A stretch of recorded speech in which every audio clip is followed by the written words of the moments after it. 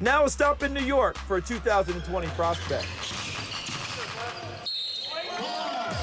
Posh Alexander of our Saviour Lutheran School in the Bronx is going to be a player to keep an eye on this summer. The 5'11" combo guard has been off the recruiting radar lately because he broke his arm back in December and has missed almost the entire high school season. But last summer, he really impressed on the EYBL circuit with his playmaking and leadership as a point guard.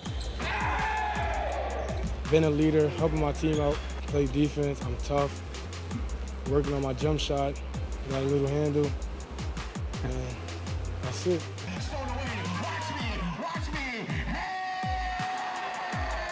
Posh is a top 100 prospect in the 2020 class.